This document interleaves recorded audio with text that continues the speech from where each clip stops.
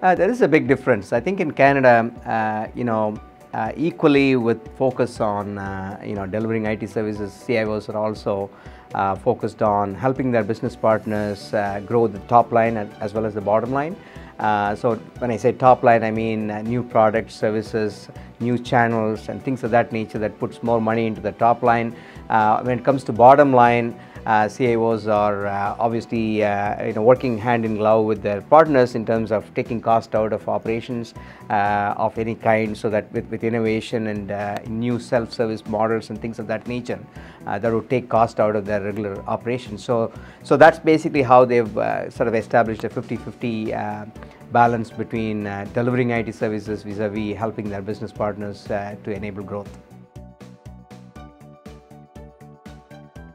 I think the one thing that comes to the top of mind is regulatory compliance, right? So, whether you're in the financial services industry, which I actually work a lot in, or you take the technology, media and telecommunication industry, there's a lot of focus on regulatory compliance, whether it's privacy or, the financial compliance with financial regulations.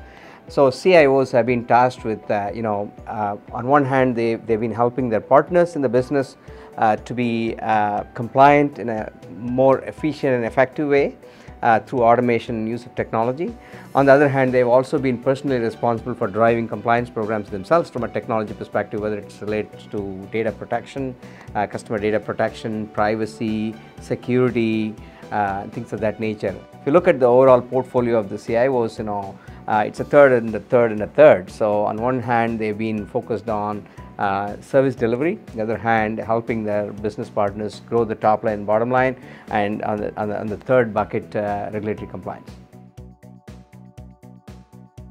And one of the shifts that I've seen recently is decisions that the CIOs have to make in terms of how much I keep in-house and how much I outsource. If you take cybersecurity, there are aspects like cyber intelligence that they really cannot sustain an organization internally to gather that intelligence and disseminate and use, right? So they actually obviously have to seek external help and service providers to provide that intelligence.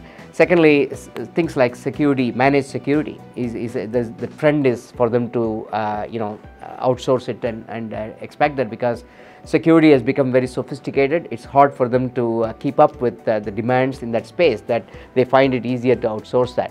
So traditional outsourcing areas such as systems development, etc., has now grown into these newer areas. So that's the kind of shift that I'm seeing, and the CIOs have to constantly keep this to make sure that the mix of insourcing and outsourcing vis-a-vis the stakeholder expectations and their ability to deliver overall is in balance.